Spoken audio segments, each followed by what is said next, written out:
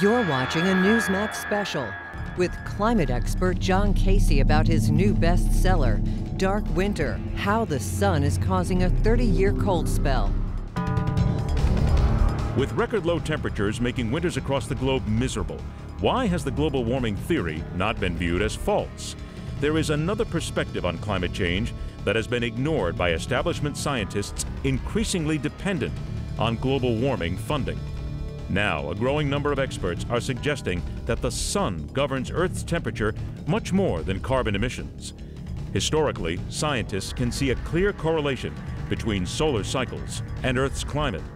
Periods of reduced sunspot activity have been marked by falling temperatures, including long periods known as ice ages.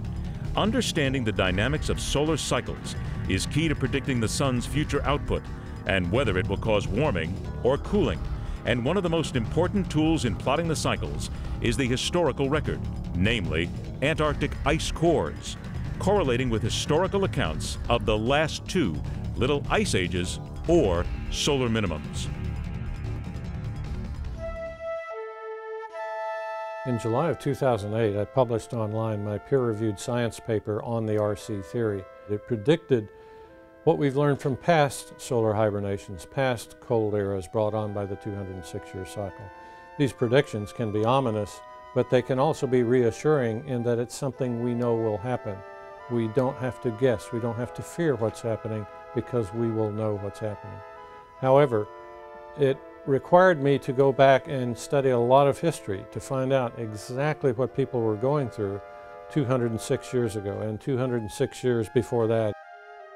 Casey writes in Dark Winter that the French Revolution, which began in 1789 and ignited Europe into a period of long, deadly warfare, was actually brought on by falling temperature trends that accompanied the last great solar minimum, causing widespread crop failures and famine.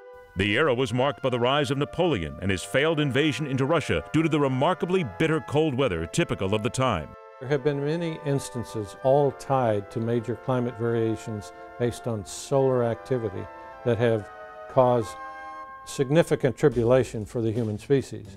Most notably, severe cold, crop damage that made people starve, people froze.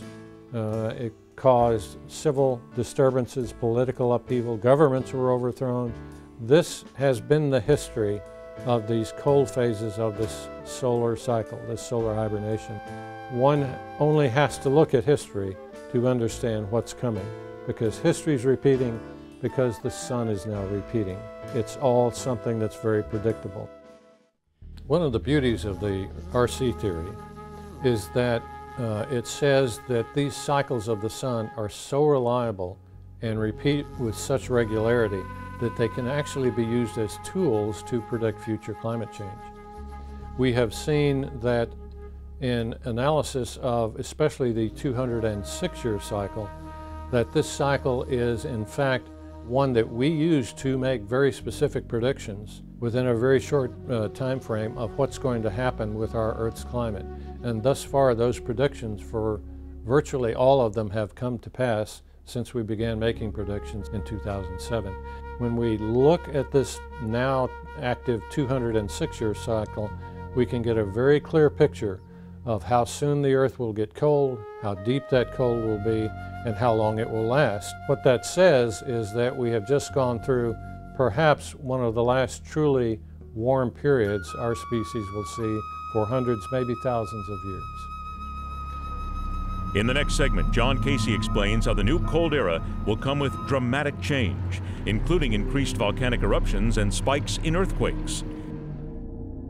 Make sure you get your copy of John Casey's bestseller, Dark Winter, available at bookstores everywhere, or check out our free offer at newsmax.com/darkwinter.